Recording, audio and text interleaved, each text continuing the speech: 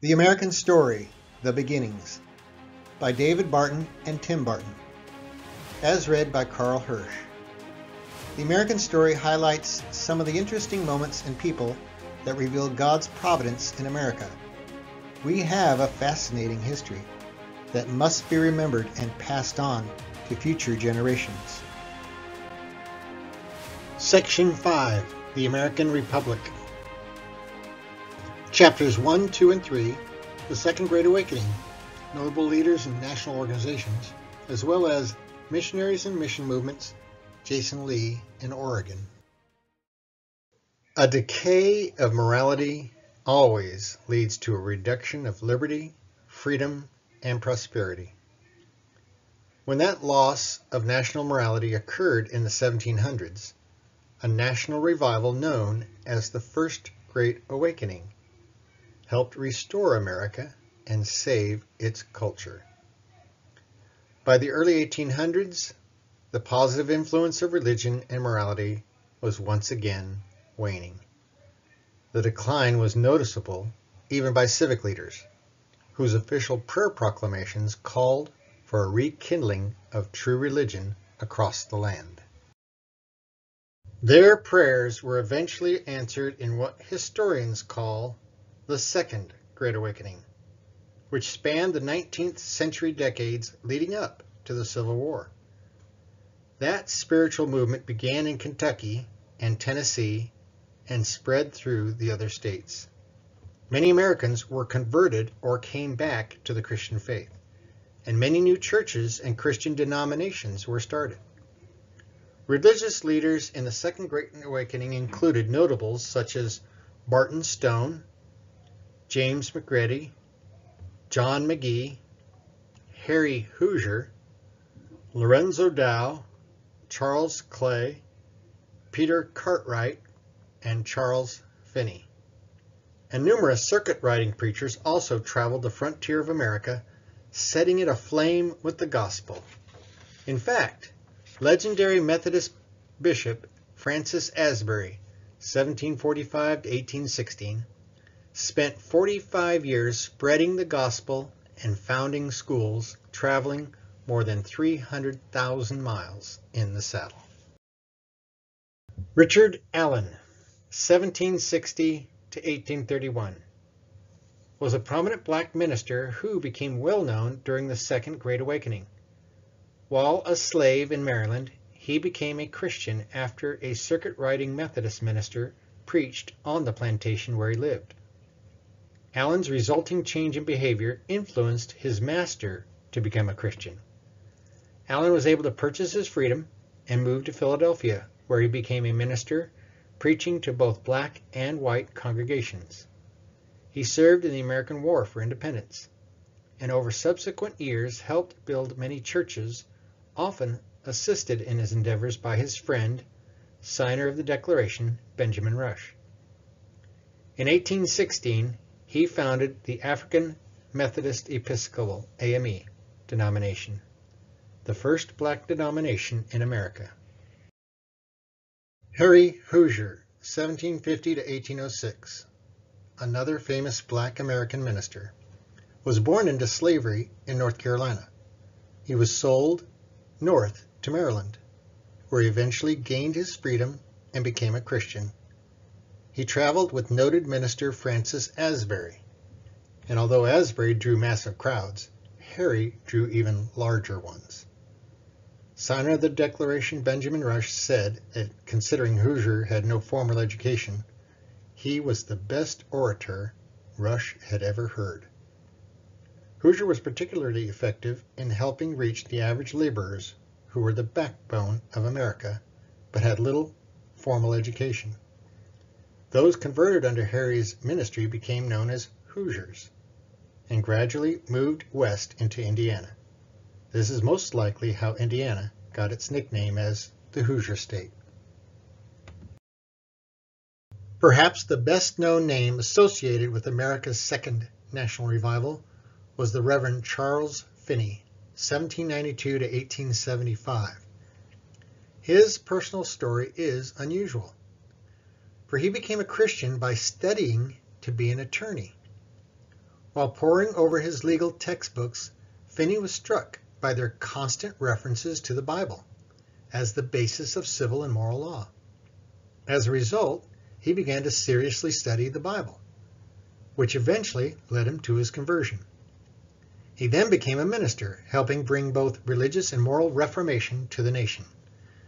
He was also president of Oberlin College, a leading college in America in respect to treating all students equally, regardless of race or gender. Sadly, Oberlin, like so many other universities today, no longer follows or believes the biblical teachings that were essential to its founding as a Christian college. Finney was an ardent abolitionist and led Christians to boldly speak out against slavery across the country. He and his students were actively involved in the anti-slavery movement.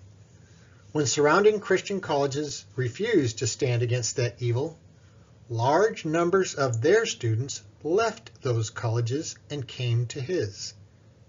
They became part of active efforts to free slaves, and on one occasion even directly intervened against the government by rescuing a slave from a U.S. Marshal who was holding him under the onerous Fugitive Slave Act of 1850.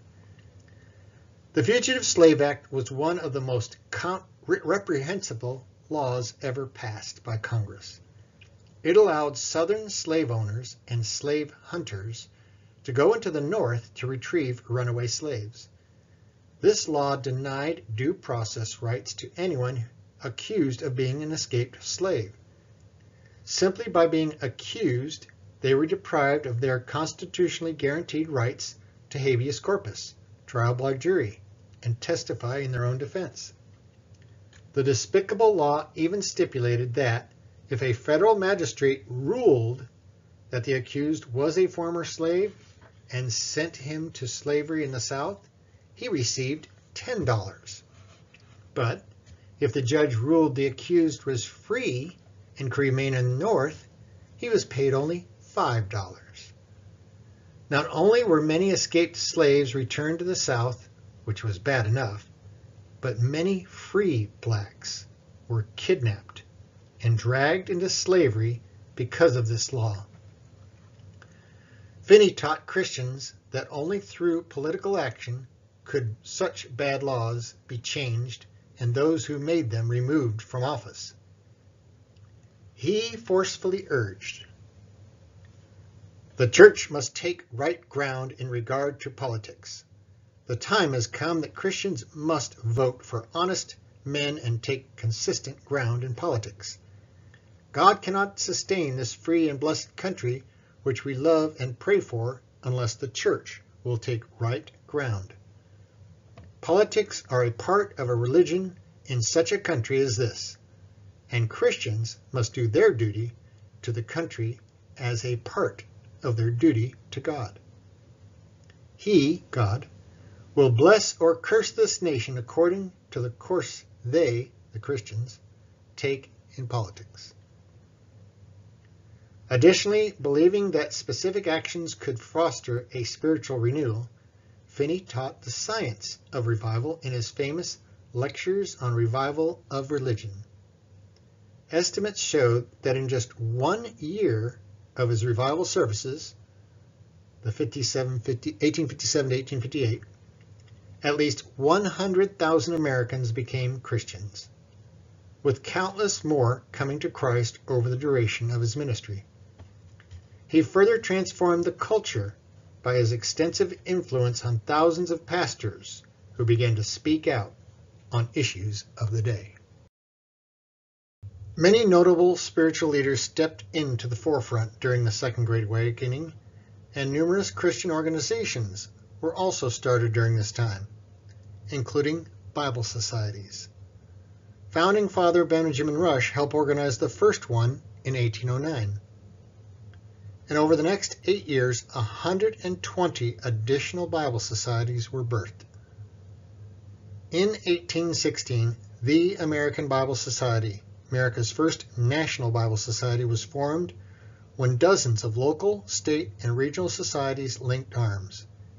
Among its officers were many national notables, including Elias Boudinot, President of the Continental Congress and framer of the Bill of Rights; John Jay, the first Chief Justice of the U.S. Supreme Court; John Langdon and Charles Cotesworth Pinckney, signers of the Constitution; Smith Thompson, Secretary of the Navy and a U.S. Supreme Court Justice; William Wirt, a U.S. Attorney General; Matthew Clarkson, Major General in the War for Independence. Shortly after it formed, John Quincy Adams, President of the United States, and John Marshall, Supreme Court Chief Justice, also became officers. In addition to Bible societies, the revival also encouraged evangelical opposition to Indian removal. It also prompted the founding of numerous abolition and philanthropic societies, as well as the American Tract Society, the American Sunday School Union, and other Christian organizations that helped change the spiritual and cultural direction of America. The work of sending Christian missionaries to teach the Bible in remote locations expanded greatly in the 18th century, and just as the desire to propagate the gospel had been an important motivation for the colonization of the original 13 colonies, the same devotion continued to influence the establishment of later states as well. One example is that of the Reverend Jason Lee, 1803 to 1845, a principal force in forming the state of Oregon. Jason was the youngest of 15 children and was just 3 when his father, who had been a soldier in the American War for Independence, died. Jason learned to provide for himself and became self-sufficient at a young age, becoming a Christian at age 13. At age 26, Jason entered college to study for the ministry, and in 1832 became a pastor. In 1833, he read an article in the Christian Advocate that changed the course of his life. The Lewis and Clark expedition of 1803 to 1804, led by Meriwether Lewis and William Clark, who had been sent by President Jefferson to explore the vast and newly purchased Louisiana Territory, which extended from the Gulf of Mexico in the southeast to Canada in the northwest. It had literally doubled the size of the United States. As the group was traveling through the Pacific Northwest, some natives apparently witnessed members of the expedition and subsequent trappers practicing various aspects of their Christian faith in ways that seemed curious and even strange to the tribes. They observed them resting on the Sabbath, praying and reading the Bible. These were new practices to the Indians, and printed books such as the Bible were unknown to them. Members from the expedition explained to the curious onlookers that the book they were reading gave instructions on how to properly worship the God of heaven. Upon completing their exploration, the group returned east, but long after they were gone, the Indians talked about the religious practices they had seen. On his return, William Clark stayed in the Missouri region within the Louisiana Territory. He spent the remainder of his life there, first as territorial governor, then as U.S. Commissioner of Indian Affairs. In the early 1830s, while serving in the later role, 4 members of the Nez Perce tribe in the Oregon Territory journeyed east to meet with Clark in St. Louis. The natives came to learn more about the religious practices they had witnessed years earlier. They inquired of Clark, but according to a report of the meeting, Clark did little to help them. On their departure, one Indian told him, "I came with one eye partly open, for more light to my people who sit in darkness. I will go back with both eyes closed. My people sent me to get the white man's Book of Heaven, but I have not found it. I am going back to the long, sad trail to my people of the dark land. My people will die in darkness, and they will go on the long path to the other hunting grounds. No white man will go with them, and no white man's book will make the way plain. I have spoken. The Indian delegation returned home disappointed. Portraits of 2 of the 4 Indians who met with Clark, whose names were Rabbit Skin Leggings and No Horns on His Head, were made by famous Indian painter George Carlin, who traveled with the tribe members on their way home. Catlin made 5 separate journeys to the West in the 1830s to paint members of the Western tribes. A worker within Clark's office related the account of what happened. When the Christian Advocate published the report in March 1833, calls immediately spread throughout the eastern United States for missionaries to be sent among Western Indians to teach them about the, quote, Book of Heaven, for which the United Pierce had been searching. Jason Lee had long expressed interest in working as a missionary among the Western tribes. Once the article was published, his denomination selected him to establish a mission to Indians in the Oregon Territory. He arrived there in 1834. At that time, the Oregon Territory was a vast region, many times larger than today's state of Oregon. The territory encompassed all of what is now Washington, Idaho, and Oregon, as well as parts of Wyoming, Montana, and Canada. Hundreds of different native tribes populated the area. Over the decades prior to Lee's arrival, 5 different nations, Russia, Spain, France, Great Britain, and the United States, claimed the area within that enormous expanse. Great Britain vigorously defended it as solely her own, even dispatching warships to the region in the War of 1812 to protect it from incursion by others. Disputes over the territory slowly diminished as Russia and Spain eventually ceded their claims to the United States, and the French to the British. In 1818, the U.S. and Great Britain reached an agreement for joint occupation of the area. Lee stepped into these intense dynamics in 1834. In 1846, Great Britain finally relinquished to the United States full control of the area from the Canadian border southward to California, but this was after Lee's death.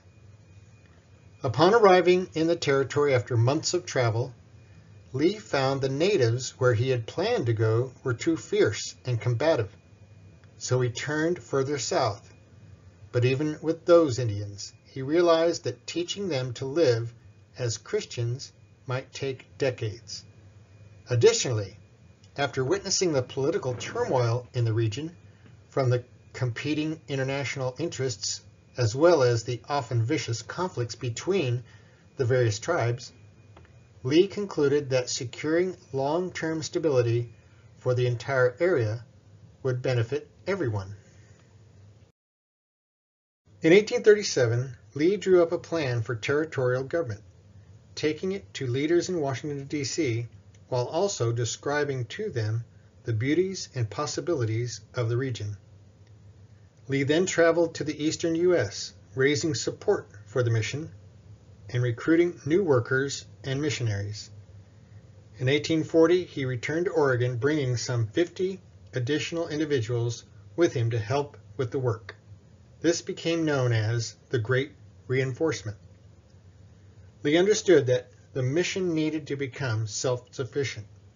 At that time, Great Britain's Hudson Bay Company had a monopoly in providing food and supplies for settlers and trappers. So Lee and the others were reliant on the British and largely at their mercy.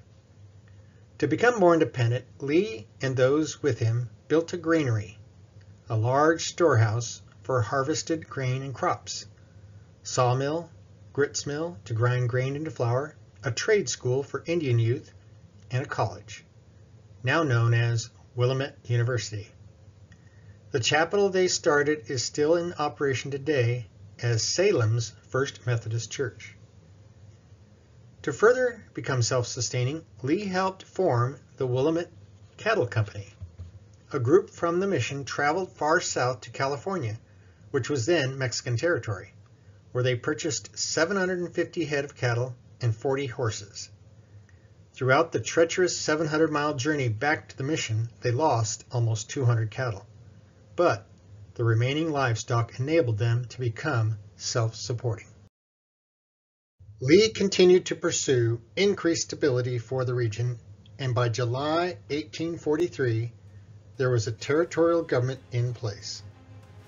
He returned east to attend to mission business and became sick. While visiting family in Canada, he died and was buried there in 1845. His remains were eventually moved back to Oregon. Lee was the first Protestant missionary in the Pacific Northwest and is considered the founder of Oregon. In 1864, Congress passed a law allowing each state to display statues of 2 of its heroes at the U.S. Capitol, and Oregon chose the Reverend Jason Lee as one of its 2 honorees.